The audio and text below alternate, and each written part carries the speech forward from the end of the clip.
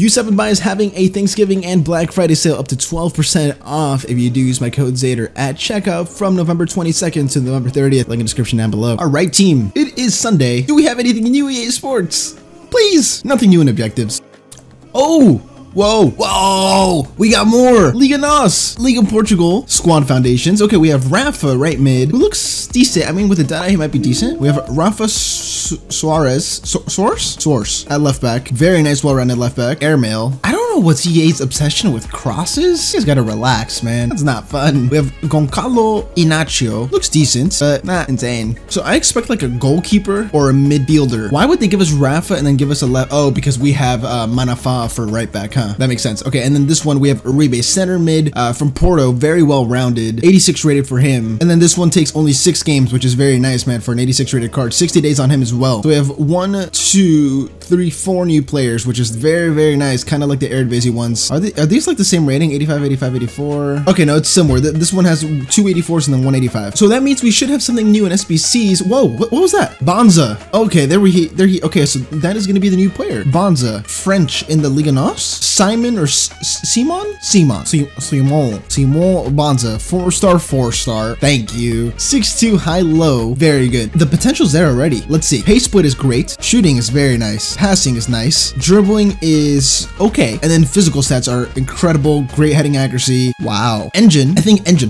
That's it. Engine, and then that's it. This card should be relatively cheap. He's in the Liga NOS, obviously. So 2 SBCs. I can see this card being like 83, 85, 84, 85. Nothing more than that. 83. This has to be 85. Wow. 83, 84. You know, I think this SBC should be very, very well received because for the price, the card you're getting in itself is very good. It's a French player. I know he's awful. You can't really link him, but as a sub, you have someone that has pretty decent pace. He can finish in the box. He can pass. Dribbling might not be the greatest, but then off corners as well, he can score for you. This is like a very similar card to like a Isak type player. That's such a good card, man. I mess with that. And then do we have anything else that is new here? So we have another FUT Hero upgrade. What are these guys' obsessions with FUT Heroes, man? And then 83, 85, and then 86. One team of the week there. Like, this just expired, and then they just gave us another one. Do we have anything new in leagues? No. Anything new in icons? Most likely not. So it looks like that is the only SBC for today, man. So we have 5 new cards in total today for the Liga NOS. Let's go take a look on Leifa Bin. And let's take a look. 1, 2, 3, 4, 5. And then let's take a look at how this SBC is being received at first glance after 4 minutes by the community. We have Simon Bonza, 75% upvote, 25% downvote. I think that's very good. And then this one is very heavily downvoted. So this is 83 1 inform, 84 1 inform. Let's go take a look at how much that's going to be. So 83 1 inform is 21k, 84 1 inform is 46k. So approximately 60,000 coins for this Bonza card. A huge upgrade for him, man. That is a ridiculous upgrade. Has he gotten a skill move and weak foot upgrade as well? He was 2-star.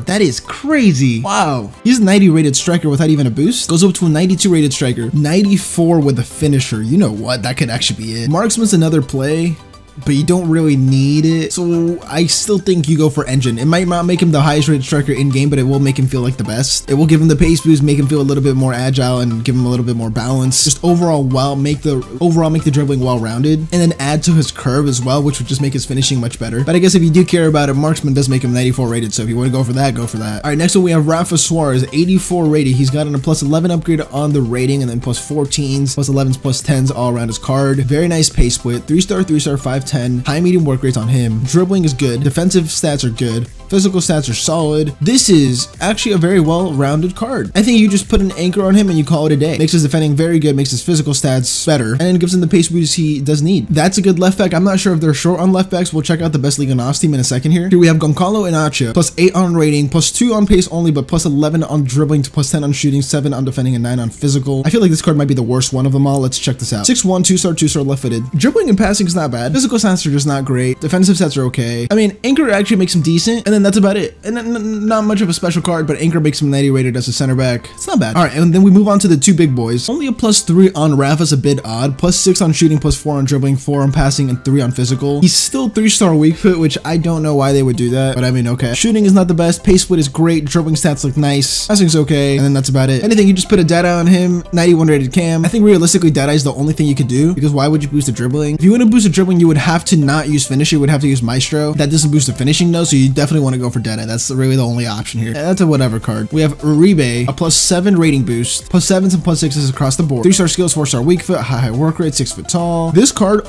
looks, that chart, first of all, looks nice. Very well-rounded card. The thing about this card is you could really make him any kind of player you want him to be. Inker makes him a little bit more defensive. Sentinel makes him much more defensive, and he could do the job there. You can give him powerhouse, play him as a box-to-box center mid. If you want him to feel a little bit better on the ball, put an engine on him, and then he'll be better at distributing it and passing it and have a little bit more pace, feel a little bit more quicker. Outside the foot shot trait as well. And of course, he has a perfect link to Diaz, and then strong link to Corona and Manafa. This is essentially now the best possible Liga NOS team, and you can build it for 192,000 coins with the tradable players. Of course, 1, 2, 3, 4, 5, 6, 7, 8 of these players are all untradeable. But if you have picked Liga NOS for all the possible untradeable options, then you have this team, which honestly looks pretty freaking sick. Like a full special card team for a Liga NOS squad that's really dope. Of course, you're missing some players like Lucas Verissimo from Benfica at center back. You're missing Manafa. Had to squeeze in Corona here in midfield because there's really no other midfielders that fit there. Like, you overall have a very good team, man. This is sick. But that is going to be it for all the content today, guys. 5 new players for the Liga NOS for squad foundations. I really like this type of content overall, the general idea, because it gives you something to play for, and it makes it easier down the line to have players from different leagues for different objectives when they do come out. Thank you guys so much for watching. Drop a like, comment, and subscribe to my channel if you haven't already. I'll see you guys in the next video. Have this day. And I'm out.